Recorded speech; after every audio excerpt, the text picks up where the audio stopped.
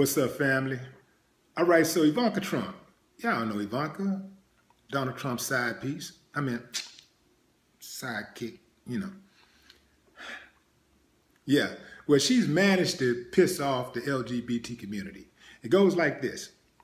Ivanka Trump just sunk to a new low by ordering a writer for IvankaTrump.com to contact a New York City chef to schedule an interview for her site. The chef, Angela Demayuga, is the executive chef for Mission Chinese Food. The restaurant has locations in both New York City and San Francisco. Demayuga's response to the request has since gone viral. Ivanka's writer told Demayuga she wanted to write a profile on her to help Ivanka's site empower women. Before responding to the email, Demayuga consulted activist Shakira Simley. Together, they came up with a brilliant response. The following is an excerpt from the email sent to Demayuga. I would love to conduct an interview via telephone email with you, spotlighting your work as a strong female entrepreneur, wrote Adie Heyman, a freelance writer who called IvankaTrump.com non-political platform of empowerment for modern working women. This is Demayuga's response. Classic. Hi, Adie. Thank you for thinking of me.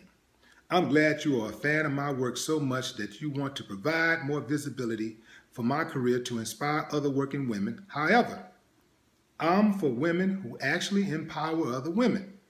I don't believe that IvankaTrump.com is truly a non-political platform of empowerment for women. So long as the name Trump is involved, it is political and, frankly, an option for the IvankaTrump.com business to make a profit. I don't see anything empowering about defunding Planned Parenthood, barring asylum for women refugees, rolling back safeguards for equal pay, and treating POC, LGBT, and the communities that support these groups like second-class citizens. As a queer person of color and a daughter of immigrant parents, I am not interested in being profiled as an aspirational figure for those that support a brand and a president that slightly disparages female empowerment. Sharing my story with a brand and a family that silences our same voices is futile. Thank you for your consideration. Yeah. Oh, and she also posted it to her Twitter. She posted it to her Instagram account. She got real gangster with it. Now, I'm going to tell you like this. I'll first say, hey, man, salute Angela Demayuga for standing on principle. I salute her for standing on principle first and foremost. And standing up against the Trump hypocritical machine. Because you know they love to switch it up. Basically, man, they go with anything that fits their agenda.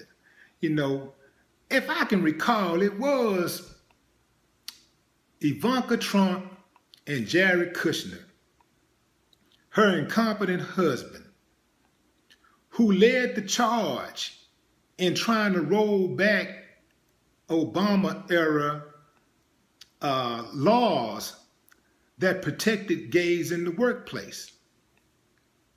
So now she's about empowering women and gay women, but she's trying to roll back the laws that gave them certain protections, but now she wants to highlight a businesswoman who is gay and to basically acknowledge her accomplishments.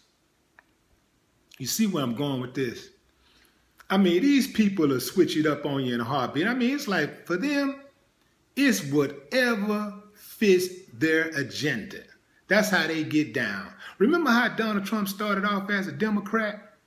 Man, he was riding with pro-choice and universal health care and all kind of stuff until he became a Republican, a registered Republican.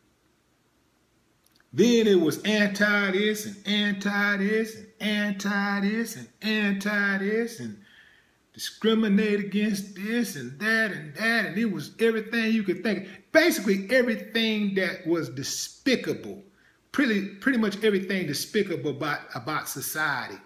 Donald Trump basically ran it on his platform and won.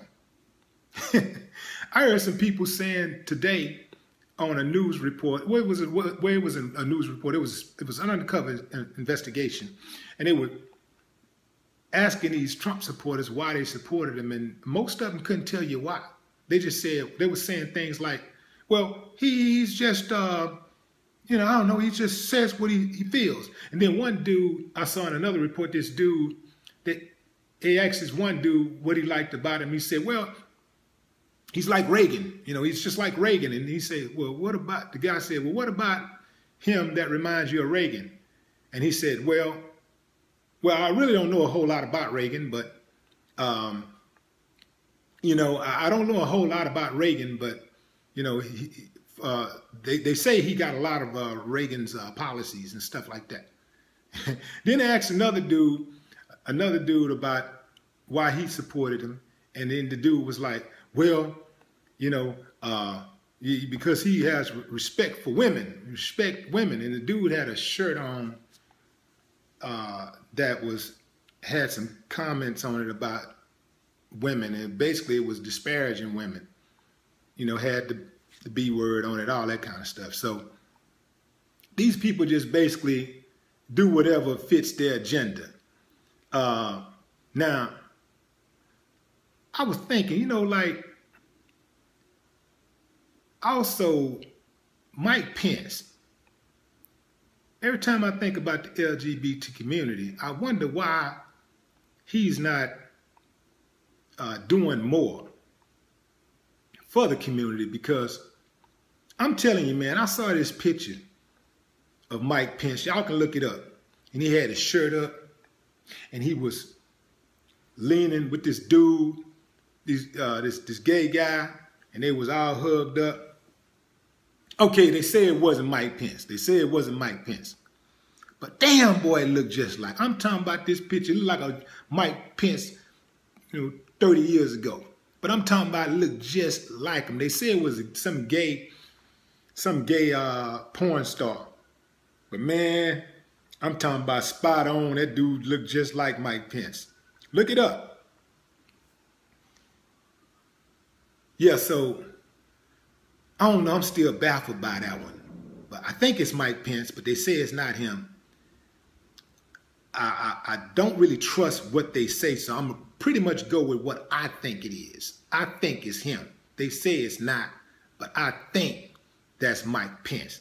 And if it is him, he should be more sympathetic toward the LGBT community.